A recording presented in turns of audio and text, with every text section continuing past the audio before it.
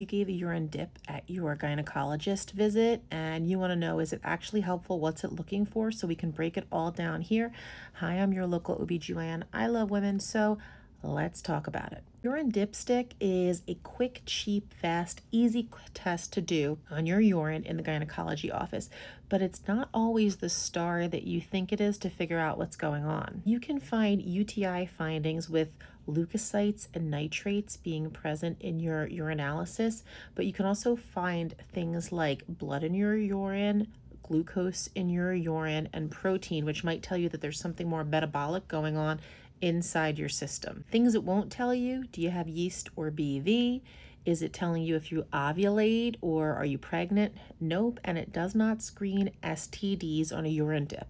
You can get a urine send out for that, but not just on a quick paper dip test. It can also be very misleading.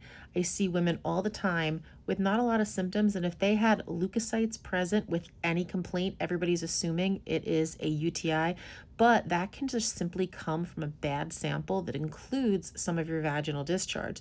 So just because you have leukes, as we call them for short, does not mean that you have a UTI. We got to get your history and your symptoms and put it all together to decide if something makes sense here. The way that a urinalysis is also collected matters, because if you didn't get a good sterile sample before you dipped, you can have a lot of cross-contamination and it may not tell you what you actually want to know.